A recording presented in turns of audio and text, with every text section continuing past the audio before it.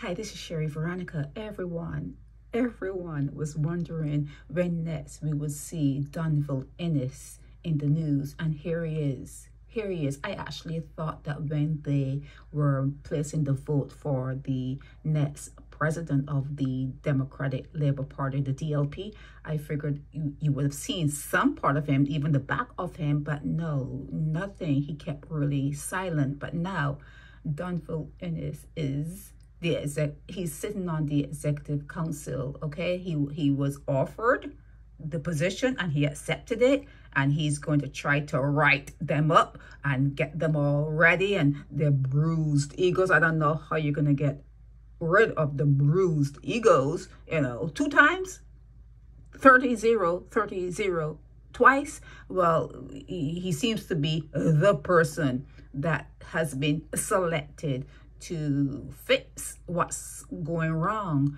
in the DLP and for the upcoming, well, not upcoming, but 2027. That's still a way off, but he's going to try to put them back together, Humpty Dumpty, whatever. But anyhow, yeah, so he's back in the news.